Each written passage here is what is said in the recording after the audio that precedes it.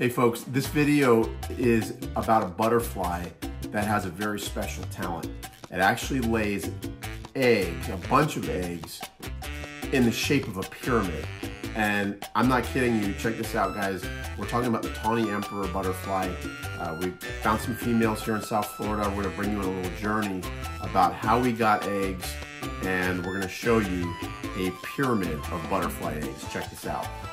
A little bit stealth here and see if we can grab. Yes. All right, check it out. Nice fresh female tawny. Look at the size of the abdomen on that girl. Let's see if we can get a good up close pic here. Look at the size. Guys, look at the size of the abdomen on this Tawny Emperor.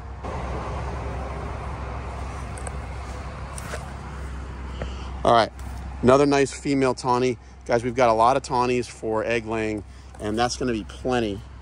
So out of these, we should definitely have enough. All right, guys, we've got, I think, 3 female tawnies, 2 female red admirals, a female question mark, and a female viceroy. So we got 4 species here in this one container. And what we do is I've got a cooler here that's got some ice in it. Actually, it's not ice, they're ice packs. And what we do is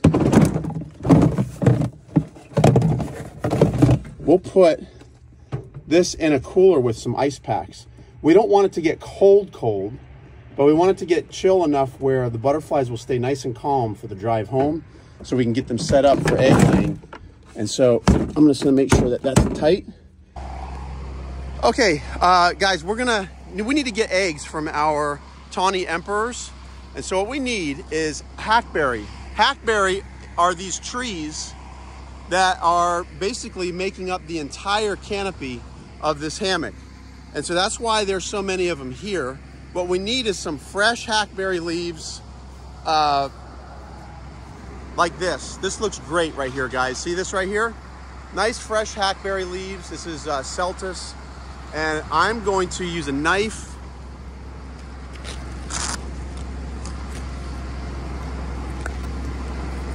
Always keep a knife with me. And I am going to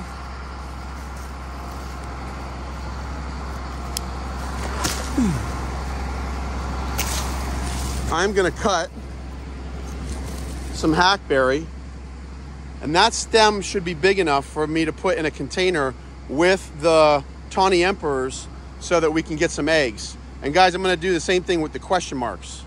It's on the hackberry. So I'm gonna put a little bit of water in a Ziploc bag, and let's see how I do this.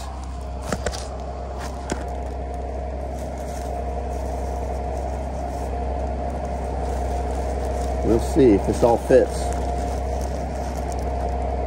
Kind of bend the stems. Try to slide them inside. Yeah, we fit. We fit. It's tough. It will wilt pretty quickly. I got all my hackberry stems in one bag. I'm gonna pop them in my cooler, and when we get home, we'll set them up for some egg laying. All right, now that I'm gonna be raising these hackberry butterflies, guys, you need to have a host plant that's close to your house. There is a tree, there's a Celtis tree that's about probably 4 miles from my house. It's not too far of a drive. So, you know, I'm just gonna get out and take a look at the health of the tree. It looks very healthy. So it looks like I have all the host plant that I need if I need to come and take some cuttings. It's a very healthy plant. So this is it.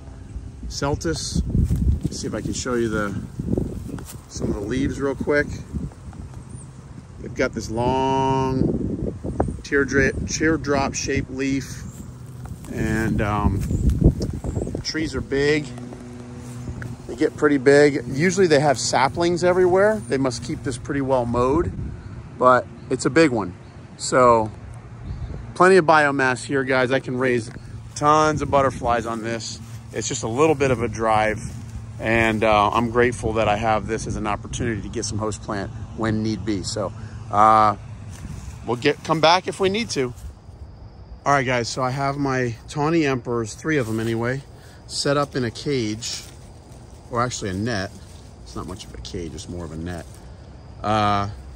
It's actually a net bag right here. And what I have it resting on top of the limbs of another plant to try and give it a little support. They have plenty of room to walk around in there. And I suspect that they'll lay eggs. I've got some banana resting on top of the net so that they can access food if they want to. I'll probably squish it in the mesh a little bit. Okay, I've got a banana inside as well. I don't know how that happened. All right, I've got 3 female tawnies right here. So what I'm gonna do is I'm going to untwist that. I'm gonna bring this up. And I'm going to place my Tawny Emperors deep inside, let them wake up, and then I'm going to twisty tie. Last step. So I'm going to put a couple bananas right on the top.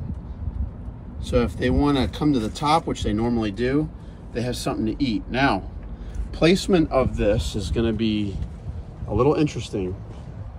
You don't want it in direct sunlight. So, all right, so I'm going to put it on a table right here on the side of my house. Butterflies are in constant contact with the host plant. The host plant, their taste buds are on their feet. So when they crawl on the host plant, they should get stimulated to lay eggs. And there's 3 butterflies in here. They've got food. Let's see how this works compared to the butterflies we set up in the cages on the living host plant. So that's kind of a little bit of an experiment that I'm doing. I know she's gonna lay me eggs, guys. I know it. Let's check this out. Okay. All right, guys. It's noon the next day and I've got bad news. I came to check my Tawny Emperors in my sleeve here, and it looks like a colony of white-footed ants found them. And guys, all my butterflies are dead. In fact, one of them, they're completely eaten. There's another one up here. You can see the butterfly here. It's almost completely gone. But the ants got into my sleeve and did a number. And so that's part of the problem with doing anything outside. It's very upsetting. I'm gonna see, I don't know if they laid any eggs, so we're gonna check the trap now. Or check the sleeve. Oh, gosh, this is so upsetting, man. Yep. All right, so not only did they take the butterflies, but you can see them running up and down the freaking stalk with eggs. So they're absolutely all over these limbs. The butterflies must have started laying eggs, and the ants are just taking them. So, let me see if I can show you this. And that is a bummer, because that was literally half of my harvest yesterday. And that's why, you know, some people wonder, like, Dave, why did you take 6 females? Wouldn't 1 be enough? And the answer to that question is 1 would be enough. If I had 1 female and she laid all the eggs that she would, and it was a perfect setting, 1 would be more than enough. I don't need, you know, they lay a lot of eggs. But things like this happen. And so that's why, you know, we take several. We don't put all of our eggs in one basket, you know, not to do a silly pun.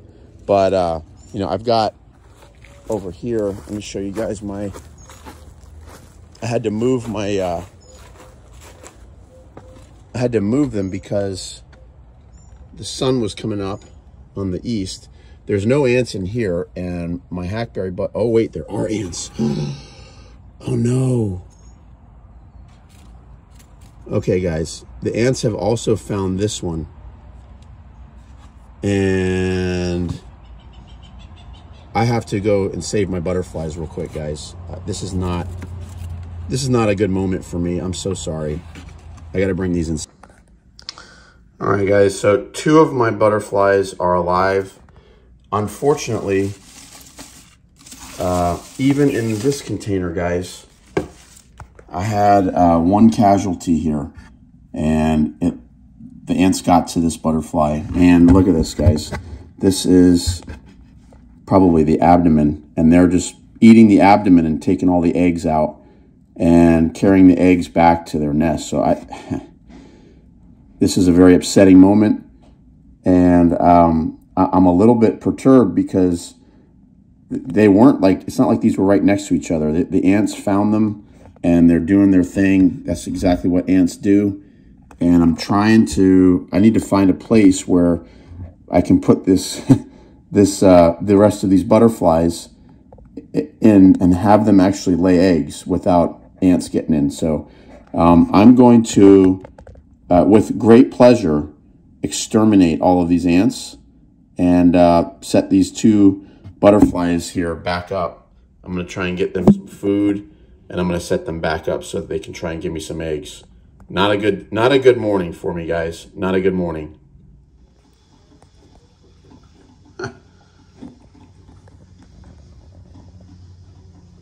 All right, well, it looks like they're done eating.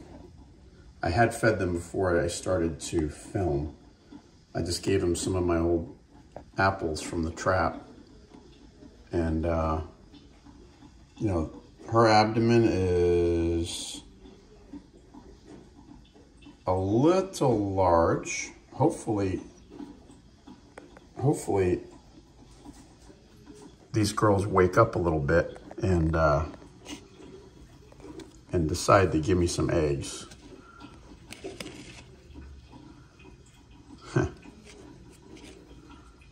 She doesn't want to go in the fruit. She's like, I don't want apples, I want bananas. All right, well, I'm gonna set their cage up. For now, I'm just gonna put them underneath here so they don't fly away.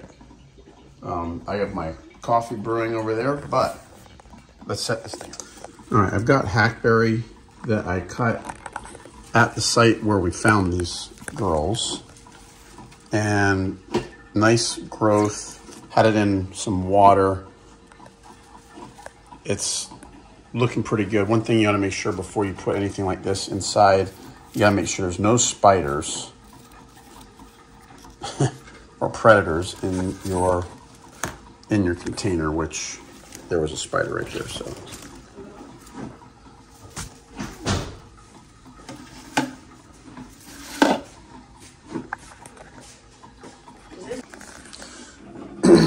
All right, so I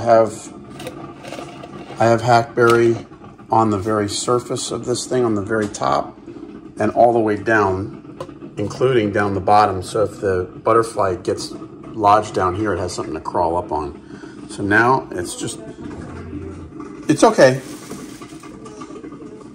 I'm almost done. I'm just putting these girls in here. I'm gonna put these girls in here, and hopefully they quick lay me some eggs. And then what I do is I put the top on. And these air vents here, which we created, will keep the container from sweating too much. So hopefully we'll put this in I'll put this in a windowsill so it has some dappled sunlight. And we'll see if we can get these girls to begin laying eggs. I'll put it right here. And we'll see if they produce any eggs for us. All right, guys, super exciting moment. I had this Tawny Emperor female in this container for the last 4 days, and I kept checking the plant, and there's no signs of eggs. But today was a great day because I looked on the paper towel and look at what she did on the paper towel, guys. Right there, I've got, I'm guessing 100 Tawny Emperor eggs sitting on the paper towel, and that's super exciting. Actually, I've got some question mark eggs right next to it. It's got a question mark in the same container, but that's super exciting, guys, because now we're gonna be able to document the Tawny Emperor life cycle. Look at the pyramid. They make a pyramid of eggs, and they just sit there in one spot and lay and lay and lay until they get this pyramid thing going. Oh man, it's so exciting. Guys, I'm excited. We're gonna show you this beautiful butterfly's life cycle coming shortly. Unfortunately, guys, we had a lot better footage of these eggs in this process, but in the process of doing this project, we had a very unfortunate thing happen. My external hard drive where we were storing all of the video footage kind of went on the fritz and completely fried, and I actually sent my hard drive out to Geek Squad and a few other companies to try and restore the data, but for some reason it just died. I lost all my data. So we were able to recover some of the video footage and some of the pictures from sort of like the cloud when we download from stuff that I took from my phone onto my computer. We were to recover some of that, which is what we made this video with, but lost a lot of that good footage. So I think we're gonna go back and try and repeat that maybe next year or something like that. But we were able to get some fair footage, some fair images of the butterfly pyramid that the Tawny Emperor makes, this egg pyramid. So guys, we've got a lot more videos coming on the life cycle of Tawny Emperor. Stay tuned for those. Give me a thumbs up on this video if you were entertained at all, or if you learned something about the Tawny Emperor. Plus, we have a Wacky Worms video where we're gonna go over the entire life cycle in a very short amount of time, tell you everything we know about the Tawny Emperor butterfly. So guys, like, subscribe, and share. Until next time, let's get out there, enjoy South Florida, and let's go find a pyramid, a pyramid-making butterfly, Tawny Emperor. Take care, guys.